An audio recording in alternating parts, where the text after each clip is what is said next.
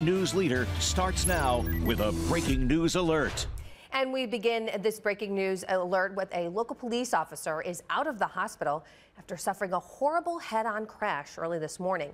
Thanks for joining us this noon. I'm Jen Pachano in for Nicole Versansky. That speeding driver slammed right into him while the officer was on a call.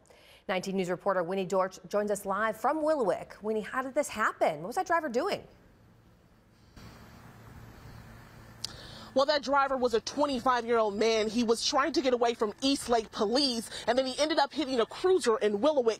That stolen car was from East Cleveland. The incident happening around 3:30 a.m. Eastlake and Willowick officers got an alert from the flock camera system telling them a stolen car was in their area.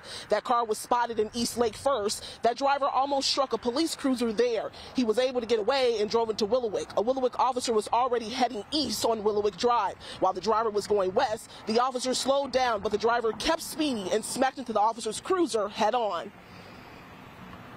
Our officer was able to exit his cruiser, and even despite being injured, he was able to apprehend the driver of the stolen vehicle on foot after the driver tried to flee the scene. And officers also located a stolen handgun.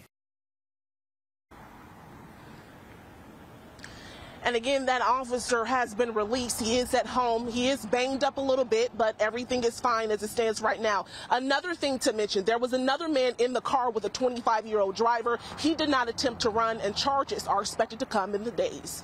I'm live in Willowick. Winnie Dorch, 19 News. Thank you, Winnie. Also